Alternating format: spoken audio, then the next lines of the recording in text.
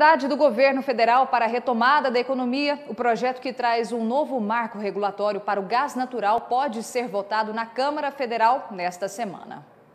O governo espera, com a nova lei, baratear o gás natural, estimulando principalmente a indústria. O projeto possibilita a construção de gasodutos pelo regime de autorização e não mais de concessão. A empresa que quiser construir um gasoduto deverá apenas pedir permissão para a ANP, Agência Nacional de Petróleo.